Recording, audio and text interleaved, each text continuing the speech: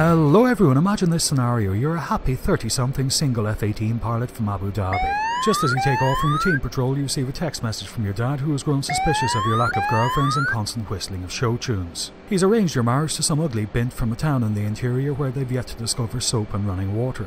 Welcome to 1 Minute DCS, this time we're covering CCIP unguided bombs. You've got to move fast, so as you divert towards the hometown of your intended, you turn on the master arm and select Air to Ground mode.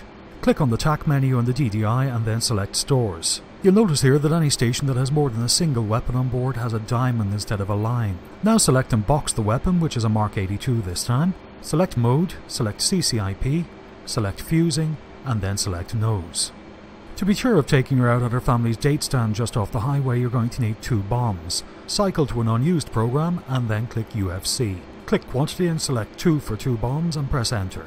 Press Mult, the number 1 and Enter for a single pulse or drop. To localize the damage, press Int to set the distance between bombs to 100 feet and press Enter. Your program is now saved. The vertical line on the hood is the bomb fall line. The bracket below the flight path marker is the pull-up queue. The falling horizontal line below is the CCIP delay release queue. Line up, press and hold pickle when the cross passes over your target. Nose up to 15 degrees, roll out and watch your wedding plans dissolve.